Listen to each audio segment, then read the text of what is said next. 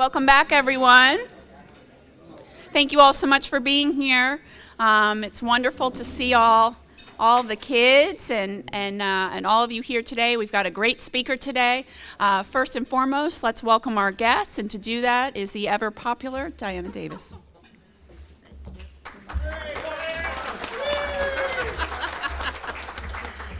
Okay. There's an awful lot of good-looking kids in the audience today. All right, I'm going to call out the visitors and have you stand so we can give you a warm Kiwanis welcome. We're so glad to see all these young leaders from Willis Elementary School. And I'd like you to think a couple things here real quick. Look at your badge. Look at your badge. Does it have the name of your company on it? No, it just says what your profession is. That's how Kiwanis started. There were one person from the 4 business districts of Detroit that were chosen, not just showed up, they were chosen to be members of Kiwanis. And those 4 people in that category were the only ones that were allowed in. And that was a standard thing until in the late 70s. We only had one person from one profession in a Kiwanis club. And that's why you have 9 Kiwanis clubs in Bradenton, because you have other areas that have business districts. And that's why Kiwanis got started, because they were trying to build companionship and networking skills and all that stuff together. Believe it or not, the first United States Chamber of Commerce was started by President Taft to try to go against the unions. Had nothing to do with fellowship or work or anything of that nature. So we're working our way up to what Kiwanis is and why it got started. Thank you. Thank you, Mr. Edwards. And every week we try to do a little bit of Kiwanis history, and so in the coming weeks we'll be kind of charting our course and how we got to where we are. I want to thank you all so much for Willis for being here. I want to specifically thank the advisors. They don't get paid a dime extra for what they do. It's so important that we have adult leaders who are willing to step up and to set the example. So Phyllis Morales, Emily Ross, and Steve Sajewski, would you please stand up? We'd like to recognize you.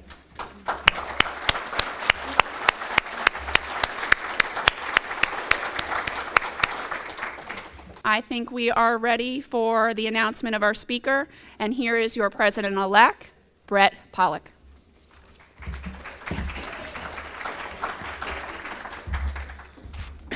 Well, good afternoon. The speaker today is I can call her a friend working in the fire service.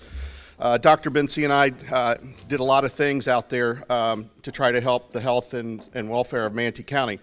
So in August of 2009, Jennifer Bencie became the county health officer for the Florida Department of Health in Manatee County.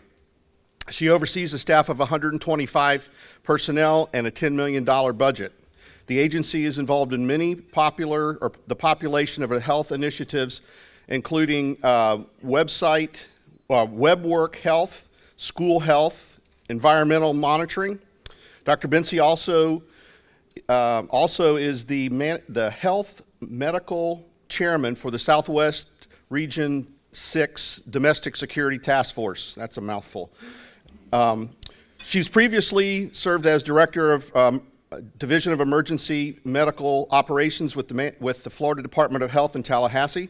The division oversaw the state health and medical preparedness system, as well as trauma centers and EMS. Including the federal grants, the division budget was approximately $200 million. In her almost 20 years of service with the Department of Health, Dr. Bencie has also served in leadership roles in health departments such in Orange County, Seminole, Miami-Dade, and Bay counties. Dr. Bencie currently is an adjunct professor at Everglades University and a former professor at Florida State University's College of Medicine and University of Central Florida. Dr. Bencie is a board member of the Manatee Chamber of Commerce, Manatee Memorial Hospital, Centerstone of Florida, the Manatee Health Care Alliance, the local Ivy League Club, the International Women's Forum Florida Suncoast Chapter, and the Arts and Health Coalition of Sarasota Manatee. Jennifer received her undergraduate degree from Brown University, her medical degree from UAG, Mexico, a master's degree in health administration from Central Michigan University at Fort Gordon in Georgia. Her interests, as we know, are rowing, her beagle rescue, and travel. Please give a warm Kiwanis welcome to our friend and former member of Kiwanis, Dr. Jennifer Bencie. Nice to see you. Hi, Happy New Year. It's great to be back. I miss everyone. I'm involved with another group that I'm committed to on Tuesdays during lunch. Otherwise, I would be here. But it's nice to be back today. And also, I have gifts for anyone under 21. There are some water bottles there from Tobacco-Free Florida. So please help yourselves on the way out. This is my third time presenting here, so I want to give you an update of what's going on, what's new in the world of public health. There's a lot, as usual, but I will try to be brief and condense it because we could talk all day. So the Florida Department of Health, again, we're a state agency, even though we're called the County Health Department, but we have a great relationship, rapport with the county, and I believe Commissioner Banakis here, thank you very much for everything that you do to support us. We couldn't do it without the county. Our goal is to promote, protect, and improve the health of all the people in Florida through an integrated state, county, and community initiatives. And obviously our goal is to be the healthiest state in the nation. Right now, we've got some work to do. In Florida, we are currently about 37th in the country in terms of health. So Florida has some work to do, and I'll talk specifically, obviously, about Manatee County as well. But under the Florida Department of Health and working under Governor Scott, we promote eye care values. So really asking our staff to be innovative, creative. What can we do to be better, faster, and obviously inexpensive in terms of what we do? And collaborating is key, and that really happens well in Manatee County with all the partners who we work with on various initiatives. And we really stress accountability with our employees through performance standards and making sure that their scorecard measures what they're responsible in their programs are being met or beyond success. Responsiveness, again, our customers are number one, and making sure that they get the services that they need on a timely basis. And again, promoting excellence through continuous quality improvement. If any of you are familiar with the Sterling Initiative, it's the Malcolm Baldrige Initiative for Florida. That's what we follow at the Department of Health.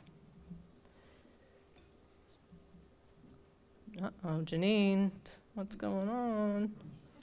Janine? It's not working, sorry. Oh, here we go, there we go. All right, so talking again a little bit about numbers. Again, we're a state agency. So within the Florida Department of Health system, every county has a health department. So statewide, we have downsized in the past 5 years. The legislature wanted us to move away from primary care and give that to the federally qualified health centers, which we have obviously rural health here, and they do an excellent job, one of the largest in the country. But currently the Florida Department of Health staff is about 14,000. And we really felt that during Hurricane Irma because we're responsible for the special needs shelters, and I'll talk more about that later, but you need those nurses to be able to provide those services, and so we're always looking for new partnerships. The state budget is about $2.8 billion. Within the health department here, we're about 100 or so employees, and our budget's about $8 million. Again, Florida ranking 30 nationwide for health incomes, and Manatee, we're 21 out of 67 counties here in Florida. So we'll talk more about the details there as well. If you look at our priorities, we look at the state system, which are the overarching priorities for the entire state, knowing that each county is unique, though, in their needs. So if you look at vaccines, health equity, trauma, HIV, infant mortality, tobacco control, licensure time, those are issues that are led by the state surgeon general, and all of us follow as much as possible at the local level. For example, licensure time, how long it takes for a doctor or nurse, for example, to get their are licensed in the state. We don't do that at the local level. That's done through a medical quality assurance. So the other ones, though, we do deal with at the local level. We do a county health improvement plan, or a CHIP, every 3 to 5 years. And I brought it with me today, and I wanted you to see, you can look at our website also, and it has all of the details about it. It's a very lengthy document. But basically, our initiatives here in the county include adult obesity, childhood obesity, teen pregnancy, infant mortality, access to health care, and substance abuse. Those are what we're really working on throughout the community to try to make a difference.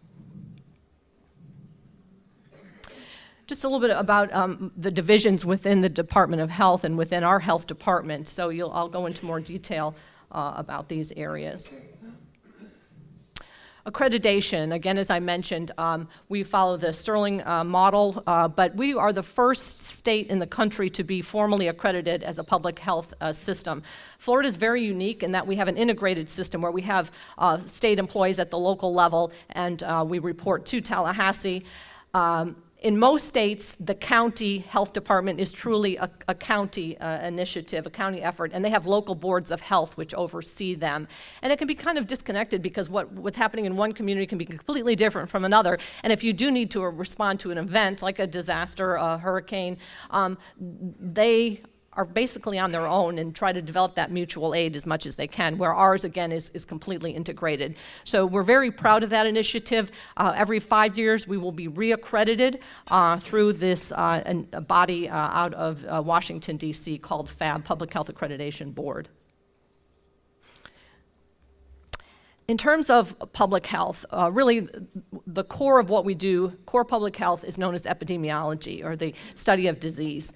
So my team is responsible for doing disease investigations in the community. So for example, if there's an outbreak at a nursing home, at a school, we're responsible for working with those persons to make sure that we handle the situation as quickly as possible. A few years back, there was a daycare or a meningitis outbreak. I don't know if you remember that, but within 24 hours, my team was able to take care of over 100 people and make sure that they were prophylactic so that the meningitis wouldn't spread. Over the past few years, we've been dealing with issues such as Zika, Ebola. Zika, fortunately, was much quieter this year than it had been last year. Obviously, you read, though, in the paper that we did have a case here. The first locally transmitted case this year in Florida occurred here in Manatee County. So we're still watching for Zika, and we're very concerned about the long-term effects that Zika will have on those children who were born with the disease. Ebola, I don't know if you remember that a few years ago, seeing it in African countries. There was a lot going on behind the scenes. There were 5 airports in the country where persons coming back and forth had to travel through. The CDC met them. Then they would contact the state and then the county health departments. And my team actually had to go and see these individuals. And we had many of them who were visiting there or have businesses there. The governor asked that we see them twice a day to take their temperature to assure that they were not coming down with Ebola. And this occurred for 3 weeks straight over time for each individual. So a lot going on to protect and prevent disease spread in our community. We started a community coalition recently, the acronym IMPACT, but basically looking to increase immunization rates. We work very closely with the schools. We have nurses in the schools, making sure that the children are vaccinated appropriately. But there's also some newer vaccines like HPV and others that we want the community to know are available to them. So working very closely with many of our partners. This I wanted to put up here. Is the list that we hope every physician in the state has on their desk. And if they see any of these diseases, it tells them how soon they need to report to us. So some are within a few days, some are within a few hours. And then also there's a document here that we send to the physicians every quarter that shows what the numbers are for the various reportable diseases in our community. So for example, during a 9-month period in 2017, we saw 91 salmonella cases versus 98 the year before, and you can go through them. And hepatitis, obviously, hepatitis C we're seeing a lot of, as well as the sexually transmitted infections that we continue to try to prevent in our community. Environmental health also falls under disease control. And so what we look at here, everything from the beaches to all public pools to rabies exposure. I don't know if you read, unfortunately, we had the second death of rabies in Florida, in the country, in the last few months here. There was a woman a few months ago in Highlands County, and a little boy who passed away this week in Lake County touching bats who were sick. So I can't emphasize that enough. Also, we have problems a lot with the dogs in the community not being vaccinated. Please spread that message. We deal too much with having to prophylax people out of fear that they could be contracting rabies. Other places that we deal with, tattoo parlors, anywhere there's red bags, my team goes in and promotes, make sure that that's all handled properly. For sharps disposals, for example, we do migrant labor camps. The only thing we don't do, and I've asked you this before, who inspects restaurants in Florida? DBPR, not the Department of Health, Department of Business and Professional Regulation. However, if somebody gets sick at a restaurant, then we get involved. Preparedness, a big issue, very close to my heart, as Brett told you. We had a passion for making sure that we're prepared after 9/11. This really started in Florida and continues today in terms of building a healthcare infrastructure that is safe and ready to respond, whether it be the Pulse nightclub event and making sure the trauma center had what they need to be able to take care of those individuals, or hurricanes. Again, this year in the summer when we dealt with Irma, my team spent almost a week at Nolan Middle School. That's our special needs shelter for the county. We had over 230 clients, if you will, who are either oxygen dependent or dementia patients, but their caregivers were there.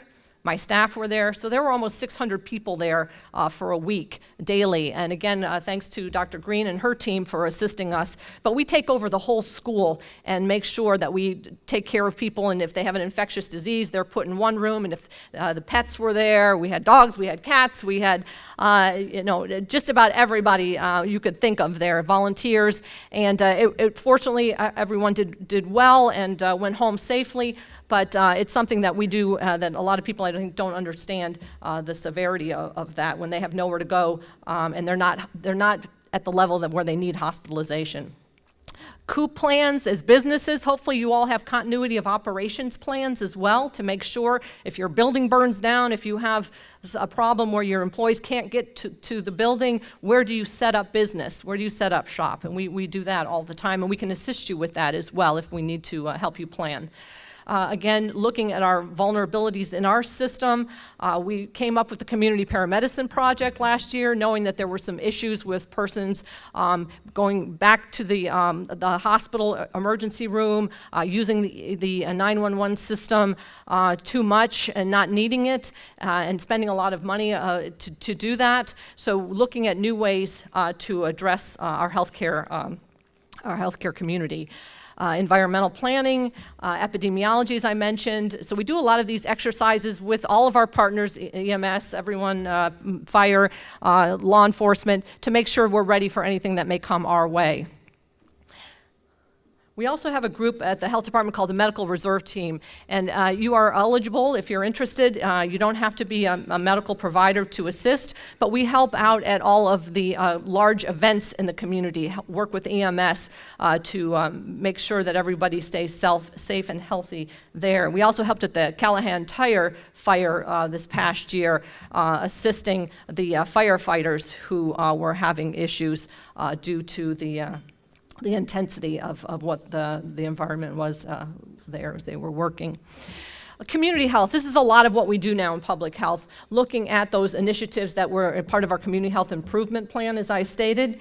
So we are looking at partnerships to improve the infant mortality in our community, getting those young children ready for school, that they're healthy through programs like WIC.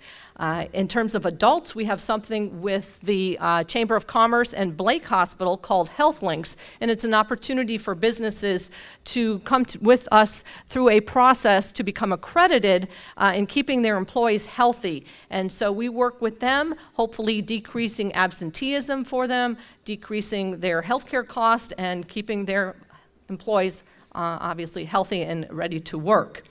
A lot of different initiatives in the community for children as well, including something called Safe Kids. We work with All Children's Hospital and many of the partners. They're doing everything from bike safety to falls prevention for adults as well. There's a different group, but many of the same partners there. So just trying to get into all these different coalitions who are working on a specific initiative related to health.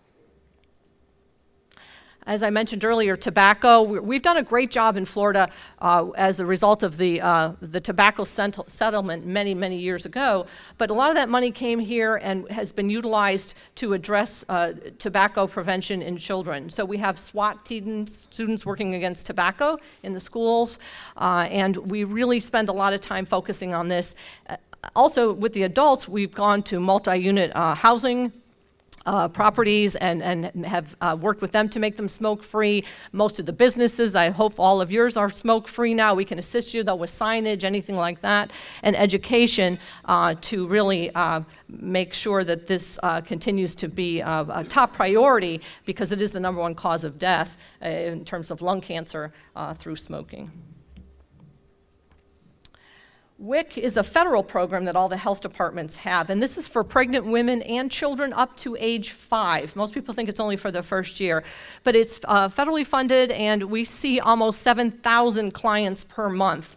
Every dollar spent in WIC saves up to $4 plus in Medicaid costs in our community. We have partnerships with 31 stores for the cards where the moms and dads can buy the food for the children, and this brings in about $5 million plus a year to Manatee County through the program. We just bought a mobile bus too called the Health Coach, and hopefully you'll be seeing it throughout the community. And our goal is to go to places instead of having the clients come to us all the time. So for example, in WIC, we just had a new site in Palmetto, but we'll be taking that bus throughout the county. In terms of clinical services, as I mentioned, Rural Health, the Federally Qualified Health Center, does most of the primary care in the community, but we're still responsible for some unique programs, as you see here. So particularly family planning, STD clinics. We have a Teen Express for teens who need birth control, vaccines, a laboratory drug assistance program for persons with HIV and also with epilepsy and diabetes. And then school nurses, as I mentioned, and tuberculosis. We still have about 15, 20 cases of tuberculosis in our community every year, and we want to make sure that those stay well controlled because it can spread very, very quickly. So our nurses go into the field and work with these individuals. It used to be daily, now it's about 3 times a week, but it's still about 6 to 9 months of a treatment regimen to treat those patients. Here's some information in terms of what we provided in terms of services last year. So over 1 million services were provided, and you can see the breakdown on the types of services in our health department. You'll be hearing a lot about HIV in the future. If you haven't already, we're going to be doing something called PrEP now, which is more of a preventive type of measure for those who are involved sexually with HIV patients. So that's coming to all the health departments soon. We work very closely with Turning Points. They assist us on a lot of initiatives, and of course the Michael Bach Center at the Rural Health. So really spending a lot of time doing prevention and education. We spend a lot of time in the jail. My team is there almost daily, again, doing different types of screenings and then linking persons to care.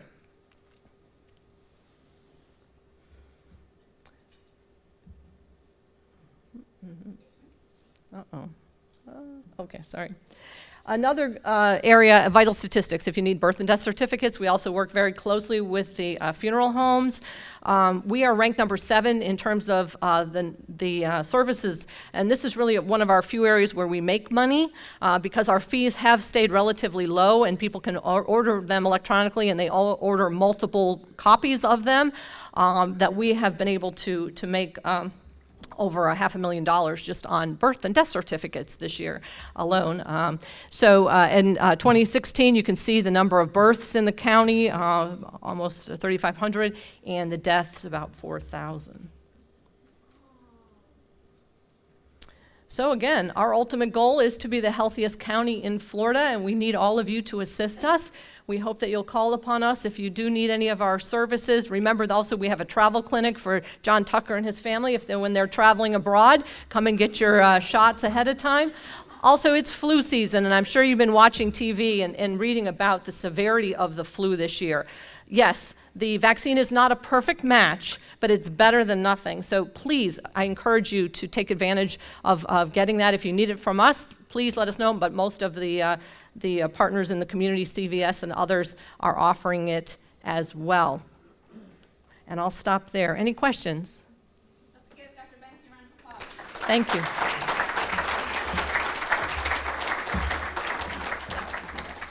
We have a couple minutes for if anyone has any questions. Yes.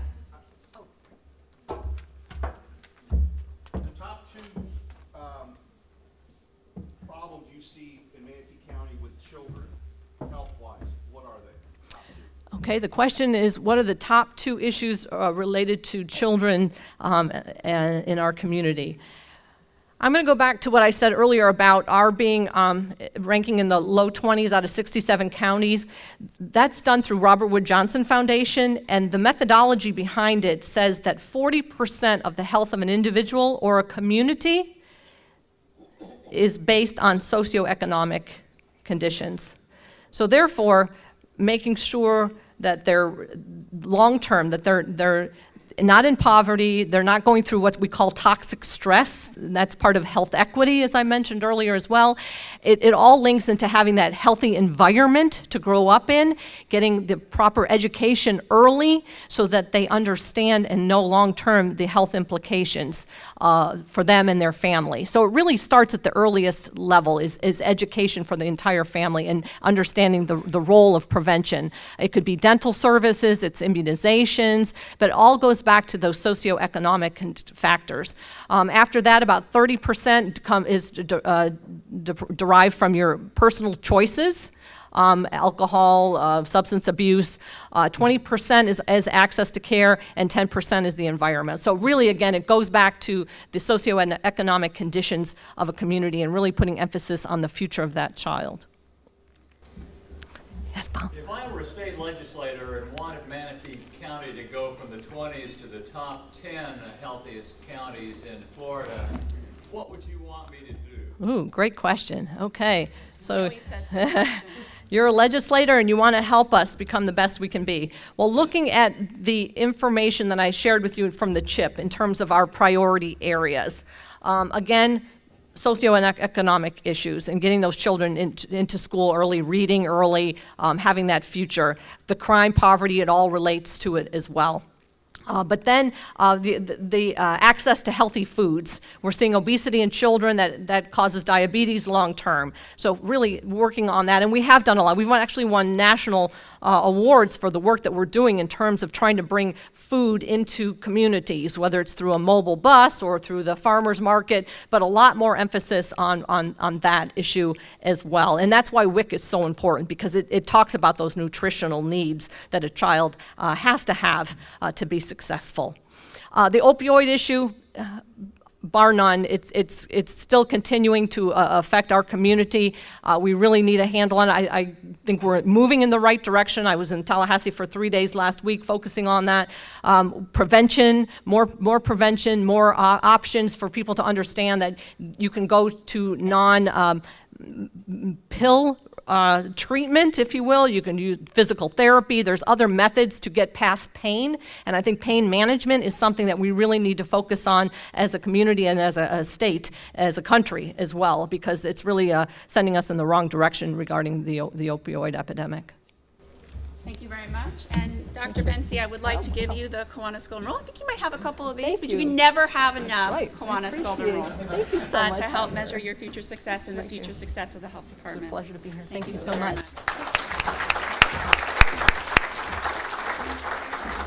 I thought it would be great to end with two of our Willis K kids who are going to come up. It's always nice to end the meeting on a high note, and so it would be wonderful if we could have Tyler Patton and Charlie Hunn come up.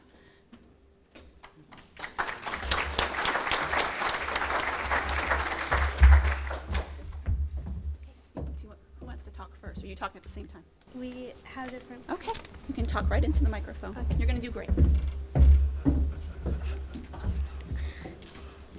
Good afternoon. My name is Charlie. And my name is Tyler. And we are speaking on behalf of the Robert E. Willis Student Senate. We wanted to take a moment to thank the Manatee Kiwanis Club for inviting us to this fantastic lunch. We appreciate the hospitality and recognition you have shown to our Student Senate. Next, we want to extend a special thank you to Judge Nicholas for his work with Kiwanis K-Kids chapter at Willis. We're fortunate to have Judge Nicholas attend and participate in our induction ceremony. We appreciate Judge Nicholas for taking time out of his busy schedule to be part of our memorable experience.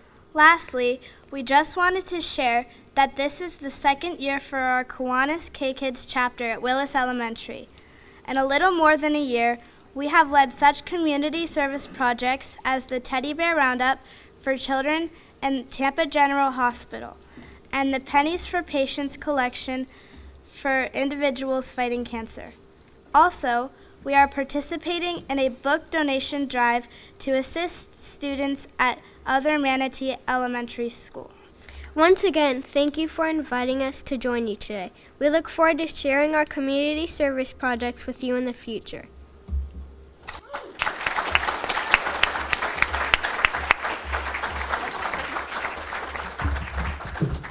So kids, hold on one second. Hold on.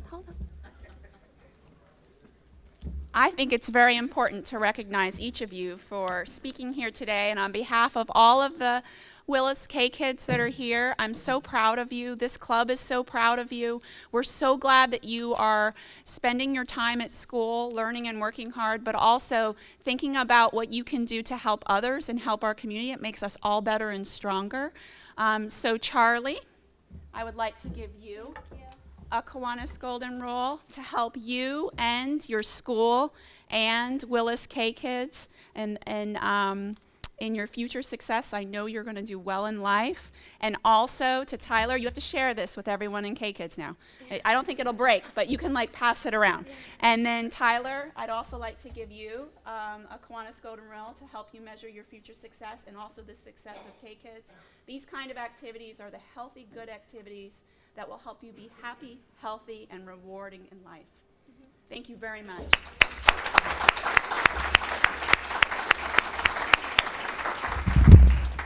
And if you haven't noticed, it's just so awesome that they're here. Doesn't it make you feel good? Isn't it great to be a member of Kiwanis?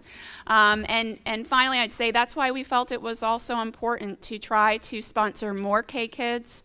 We thought it was so important to increase the number of K-Kids clubs and to fund that. And so I think that this is living proof of how this really makes a difference and how your membership really makes a difference. Don't you think?